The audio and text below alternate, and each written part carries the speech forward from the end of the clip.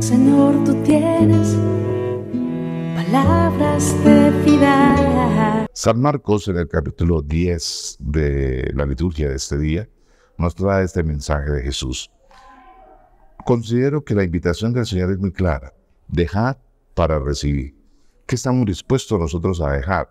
Y dejar no es porque nos sobra, sino porque son importantes hechos, acontecimientos, afectos, seres queridos, amigos, a quienes queremos y apreciamos mucho, pero que no deben estar a la altura o en la posición en la que tiene que estar Dios, que es arriba.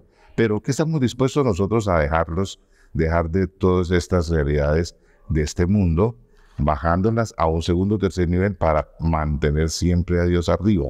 Tenemos que aprender a dejar, a renunciar, a arrancar, para ganar cada día más, hasta ser capaces de hacer el mérito, de tener el mérito de disfrutar el premio mayor, que es la vida eterna. Termina el Señor diciendo: muchos primeros serán últimos y muchos últimos primeros. Los últimos que escuchamos esta invitación de Jesús es usted y yo. Seamos los primeros en responderle. Un feliz día, que el Señor te bendiga. Señor, tú tienes palabras de vida.